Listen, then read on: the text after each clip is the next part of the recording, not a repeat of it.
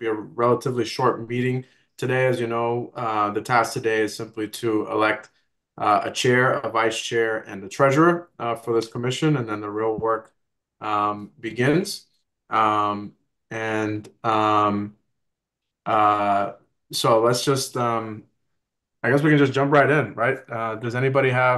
Would anyone like to be nominated as chair of the commission Mm. or nominate themselves? May I may I nominate Enaida to be the chair?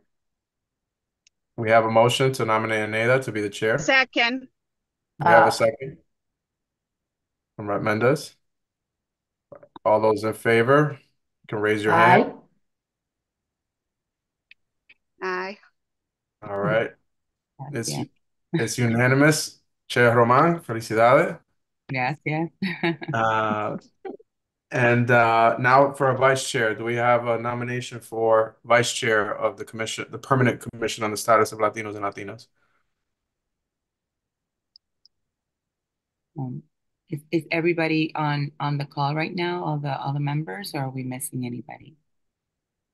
We are probably, I think we're missing one, and then there is another appointment that is that is outstanding right now. That we're in touch with the governor's office on. I mean, I would nominate Zoila because she's from the North Shore, and and she's been in roles like this before, so I know Lorna is incredibly busy. I'm closer to Boston, and we want to make sure we have diversity of representation from the states. Excellent. We have a motion to nominate Zoila for vice chair. Do we have a second? Second. Second from Dr. Rivera. Raise your hand if you're in favor. All right. It's unanimous. Zoila, congratulations, our vice chair. Thank you.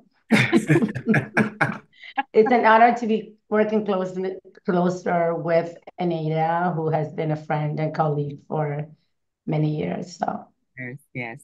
Likewise, Zoila. Much respect and admiration. Y cariño, mucho cariño. Excellent. And then lastly, again, based off of the statute and what's required for standing up this permanent commission, we need a treasurer. So do we have a motion for a treasurer? Or self nomination. Or self-nomination, yes.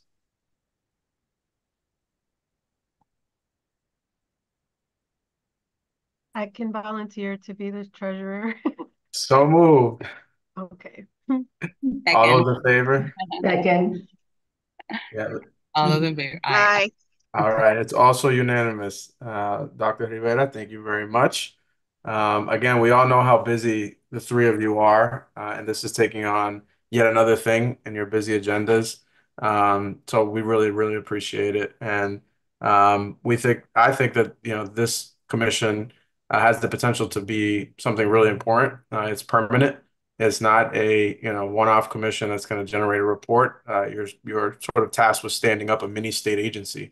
And so, I have the utmost confidence in the three of you and making that possible and making sure that the needs of the Latino community across the Commonwealth stay center and forefront, not only to the public sector, but also to the private sector and the collaborations that we need to move our communities forward.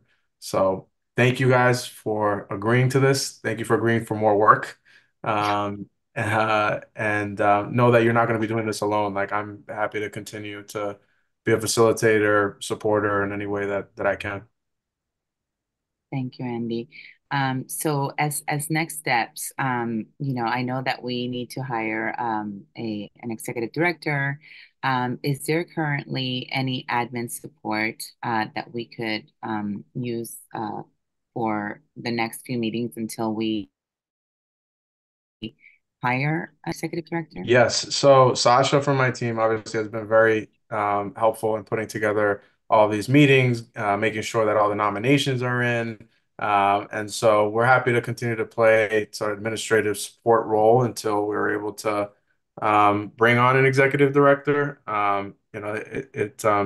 hopefully it's limited in scope because we have a ton of, stuff that we're also working on, but happy to continue to play that administrative role and that sort of convening role.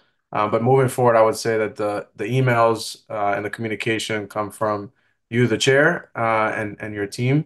But we're happy to play a supportive role along the way. And just so everybody knows, the commission does have a line item for $150,000. There is a draft job description for the executive director for the Disabilities Commission that I can drop in the chat here so that you all have something to look at. Mhm. Second.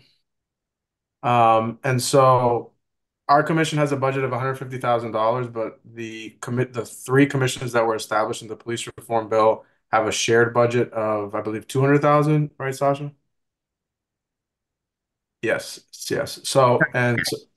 Great. So one of the immediate, I think, action items will be to have a conversation with the executive director of the commission on the status of persons with disabilities, and we're happy to facilitate that email intro, and then potentially the chair of that commission as well, just to learn how they've sort of stood their commission up and any lessons that we can learn from them, and that potentially is someone or something we could have on the agenda for the next meeting as well, if the chair is interested in that.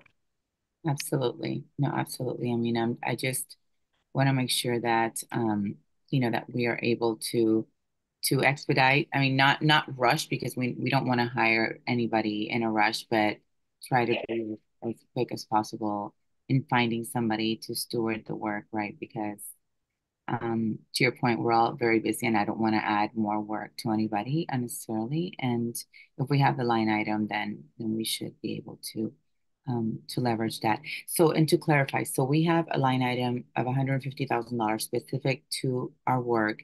And then on top of that, there is an additional $200,000 that is to be divided among three. Yes, Okay. that's correct. Okay. All right.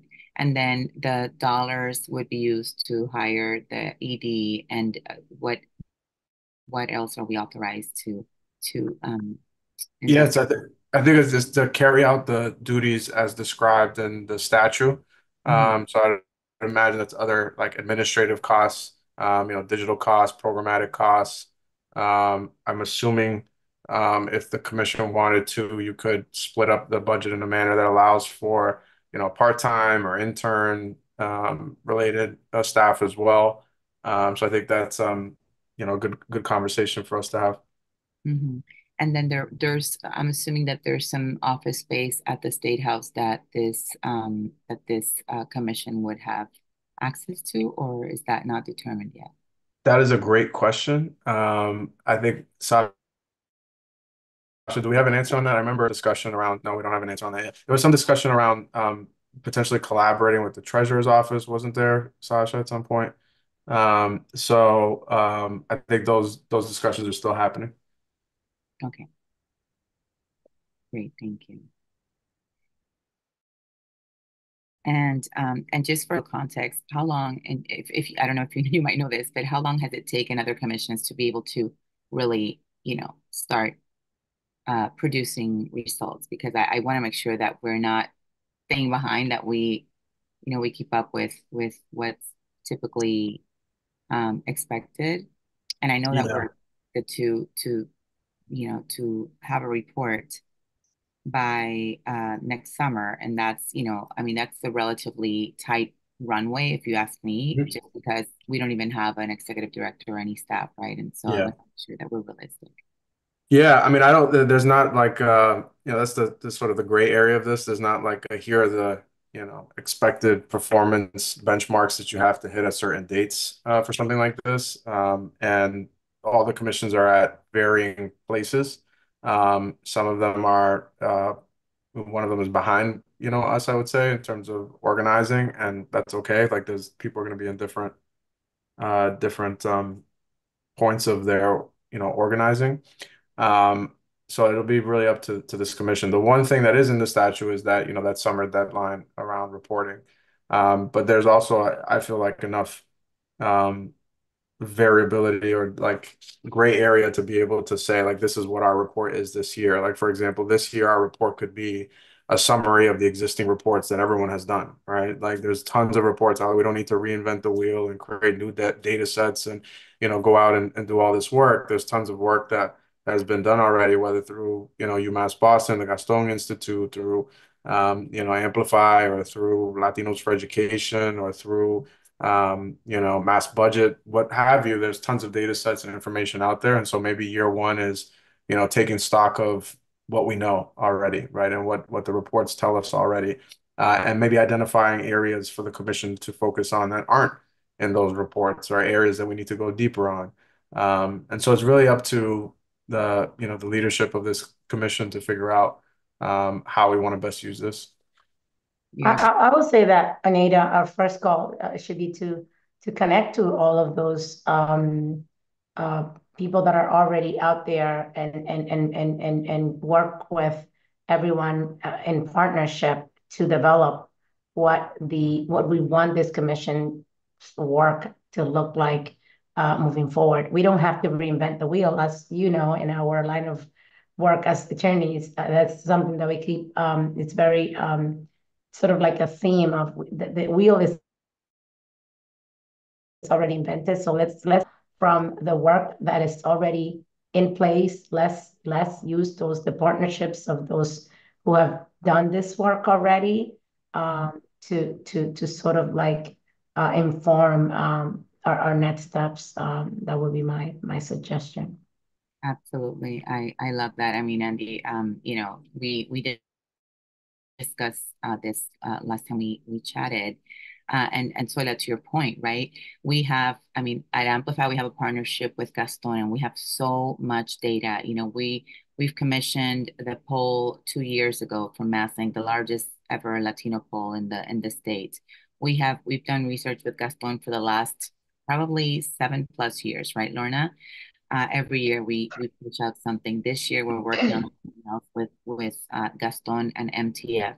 We have the Latino council, the Governor's Latino Council. We have 2 reports from the council. So no es por falta de información, right? So to your point as well, Andy, it's about looking at where we are and our new reality of like how we're growing, and the impact our community is having on the economy, but still those opportunity gaps that we should be pushing for so that we can advance the progress of and the prosperity of our community, right? Because at the end of the day, that's why we're here. We want to make sure that our community gets ahead and has a fair chance. Lorna. Yeah, I guess I had a question too of like how our body as well makes decisions and recommendations beyond our committee. I want to learn a little more about that part too of um are there other sort of entities that say we all agree this is where we're, what we should be doing based on listening sessions and whatever information from stakeholders, but um Representative Vargas, like, is there like another layer of, and like another body of authority over this commission? How does that work? Yeah, I mean, my understanding is the answer to that is no. The idea was for this to be an independent, permanent, mini state agency. Somewhat, and I use state agency in quotation marks. Um, so no, like we're not reporting to anyone. Um, but Okay. I think that's a good question for us to also ask the existing commissions, how they think about this, both the 2 new ones that were created, and also the existing ones like the Asian American and Pacific Islander one, like the Commission on the Status of Women. How do they think about, their decision making, and who do they feel like they answer to, and how do they measure success? I think that, one of the suggestions I'd have is, maybe hearing from those commissions in a coming meeting as well, to learn about their best practices and how we can best learn from them. That's great. Thank So, you. and to clarify, Andy, so we don't report per se to an independent commission, but our report we submit to the legislature. Yes. Well, so yeah, there is a report that we have to submit to the legislature, the House, the Senate, the governor. I think that's it. So yes, thank you for that clarification. But in terms of like management, like report, like speaking up or speaking, checking in and performance management, that kind of thing. There isn't that kind of hierarchy as I understand it. And then also, can you remind us what all the commissions are? I mean, I remember the Asian American, women, disabilities. What are the others that have been established? African African Americans. American. Is there another one we're missing, Sasha, or no? Isn't there a Caribbean? No, I don't. No. Yeah, I think that was just like an advisory maybe group but in terms of the permanent commissions, yeah, permanent commission on the status of women, permanent commission on the status of persons with disabilities, permanent commission on Asian Americans and Pacific Islanders, um, permanent commission on African Americans. I think that's it. What are the three new ones that were? Dis Disabilities, us, and African Americans. Got it. Wait, Sasha may have more information. I apologize for the interruption. Just looking at the police reform commissions, the list of the commissions that are funded underneath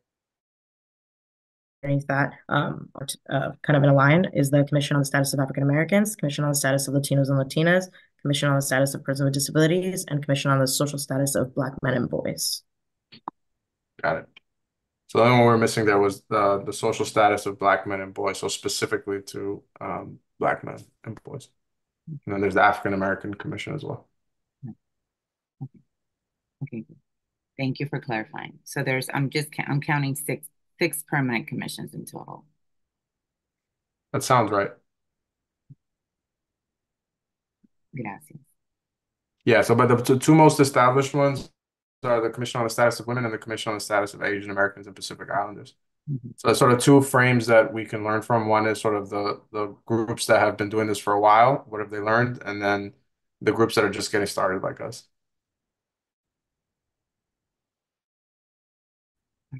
Great. Uh, And then the disabilities, the Commission on the Status of Persons with Disabilities, they already have their JD, or excuse me, they already have their executive director JD. They have their executive director. They do.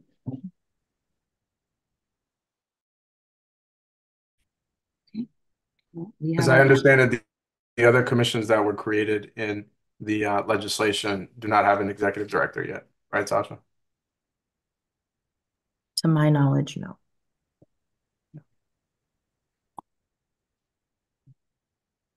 and this commission, it was originally activated back in the 80s, right? Or in the 90s when the Gaston was formed. It was called the Hispanic Commission back then. Got it. Okay. And it was permanent. It was permanent also because I'm learning. Yeah, I think, yeah. Do you know who's written about this? Is Carol Hardy Fanta. She has a book called Latino Politics. Um, I have it here. I'm gonna try to copy the chapter on it so we can all have it. That'd I be did great. comment last time. Yeah. That'd be great. I guess also a question I had was about and maybe this can come when, folks from the Commission on Persons with Disabilities returns, because we have, a public policy program here, and I could imagine like the students doing some of these reviews and summaries of all these different reports out there, and helping us with that kind of work. But not till the spring semester. So I'm just putting it out there to our group. If that's something we want to do, like we would want to get like an internship description together. If it's paid, even better. But that's something students can do for credit anyway, right? So let's think about that. I think that would be an incredible opportunity, especially because if we're gathering data and we're synthesizing everything we have, that student would be ideal to help us to support in that work. Yeah, I think that's great. And I just dropped in the chat the AAPI Commission staff and interns, so you can get a sense of how they think about this as well. Might we be able to get a JD for their interns just so that we can get a sense of, how they're framing their work? Yeah, I think that'd be great. Maybe what we do after this call is just do an email intro to each of the executive directors that currently exist, and to you and Ada, and then we can go from there. Beautiful. Thank you. And then perhaps if you don't mind copying me and Lorna, because well, excuse me, Zoila and Lorna, just so that, because we're the Exec staff. team, yeah. And even if all of us cannot meet with them, at least we're just in the loop. Yeah, that's great. The other thing I'm seeing on the AAPI website is that they do have a separate nonprofit that's associated with um, the organization. So I think that, there's another question around, other like fundraising needs, but the statute does, I think, speak to this as well, that the commission can fundraise to execute its duties as well. So another kind of strategic question to be thinking about moving forward as well. That's really good to know. So I was thinking about money. I see, like thinking about $150,000 line item doesn't get us far, right? So if we think about the impact that we're going to have, right, and how much work we can do, I think the financial aspect is very important. So that's really good to know. Yep.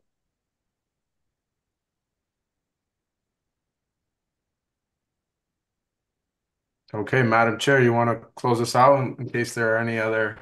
No. Well, are there any other items that we wish to discuss before we wrap up today?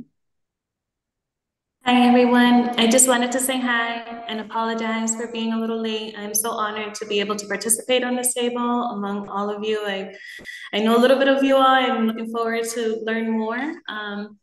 Yeah, I'm excited to work with you all and to support any capacity that I'm able to. So, before, thank you, Norielis. Before we close, why don't we just go around the chat just to quickly introduce, because I don't think we all know everybody, right? I don't think everybody knows everybody. So I'll start. Eneida Roman. I am President and CEO of Amplify Latinx, and I'm delighted to be here. Thank you. And I see Lorna next, and we can just popcorn. Buenos dias. Nice to meet you. I think I've met you before, but I'm really happy to be part of this group. Professor Lorna Rivera. I teach Latino Studies here at UMass Boston.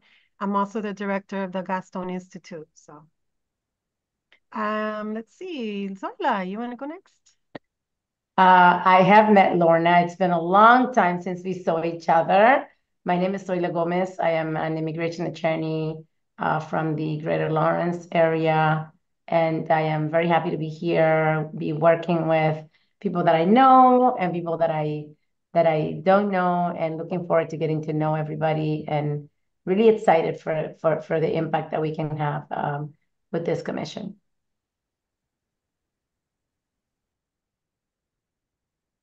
Rita, do you want to go next? I see you. Yeah. So I'm Rita Mendez. I'm a state representative, and I'm in Brockton, and I'm just so happy to be here. And I'm also an immigration attorney, so this is awesome. Thank you. Okay. So Andy and Sasha, I think we all know you, but why don't you just speak very quickly? Yeah, Andy Vargas, state rep for Haverhill. I'm the vice chair of the Massachusetts Black and Latino Caucus, and also chair of the Eneida Fan Club. Good morning, Sasha Severino. I'm a legislative aide for Representative Andy Vargas, and I'll be assisting and facilitating things for the commission as we look towards getting an executive director. Liliane? Hi, I'm Liliane Costa from Brazilian American Center in Framingham. I'm so happy to participate this commission, and I wanna learn from you guys. It's so new to me. Thank you. Thank you, Lilian. And Norilis, I know you went already, but why don't you share a little bit about yourself so that everybody can know? Sure. So I'm the District 3 representative in Chelsea and also council president. And I've worked for over 18 years at La Colaborativa, currently the director of youth development. We love La Colaborativa.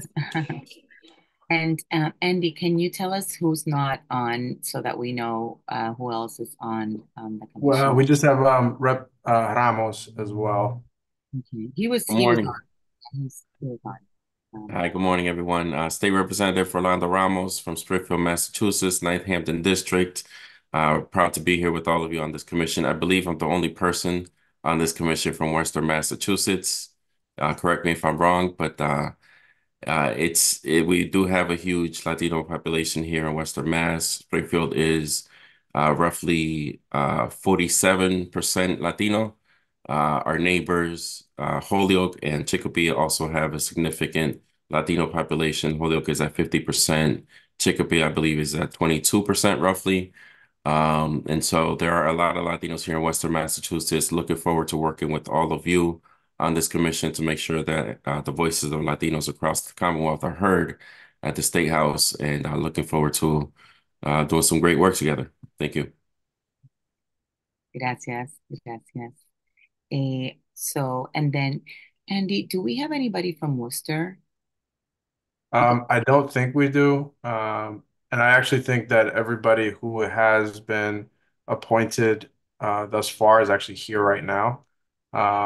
And so this is everyone that we know is already a commission member.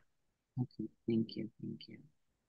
All right, so maybe we can speak offline about, how many slots are left and who else needs to be appointed, because it would be nice to have representation from Worcester, just because, I mean, I believe Worcester is about a quarter Latino and it's kind of like the heart of the state. So if there's space for that, that would be ideal. Yep, absolutely. All And right. there's a lot of Latinos, not only in Worcester, but in the surrounding communities, Marlboro, all that area. So it's good to have representation in that area as well. Central Mass, yeah, definitely. Thank you, Sonia. Okay, fantastic. Is there anybody else who wants to say anything before we wrap up? I think I'd just like to mention that I think the last meeting we said we would agree to meet on the second Wednesday of every month. So just want to confirm that that still works for people. That would be December 11th, I think. Mhm.